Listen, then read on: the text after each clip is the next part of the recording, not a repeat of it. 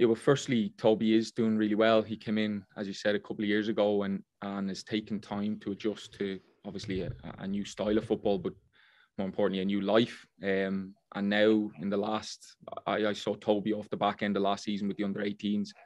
There was a marked improvement in him. And he's in a really good place at the minute. And that's obviously been reflected with recognition he's had in the first team, and I'd imagine that recognition will keep coming as long as he keeps his feet in the ground and keeps working the way he is at the minute.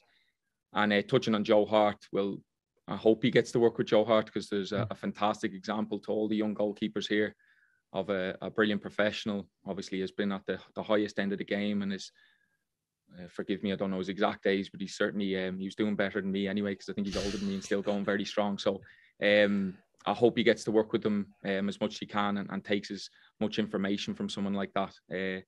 So Tobi's chance will come, I'm sure of it, but that's down to Tobi at the minute. He's certainly doing very well.